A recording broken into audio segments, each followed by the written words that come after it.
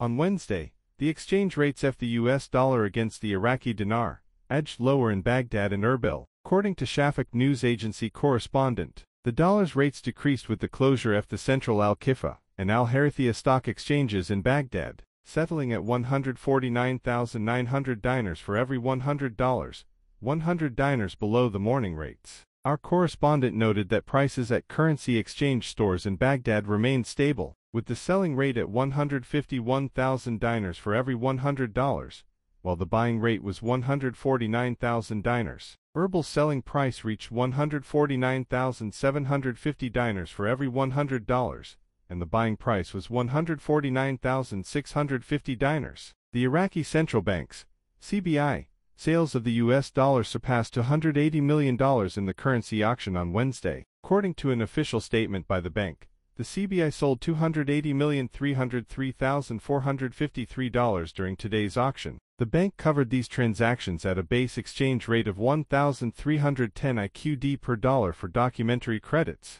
international settlements of electronic cards, and foreign transfers, while the rate stood at 1,305 IQD per dollar for cash transactions. The majority of dollar sales were directed towards bolstering balances abroad in the form of transfers and credits, amounting to $274,204,453, representing a 98% increase compared to cash sales, which amounted to $6,100,000. One bank purchased cash dollars, while 18 fulfilled requests to bolster balances abroad. The total number of exchange and brokerage companies participating in the auction was 8 companies.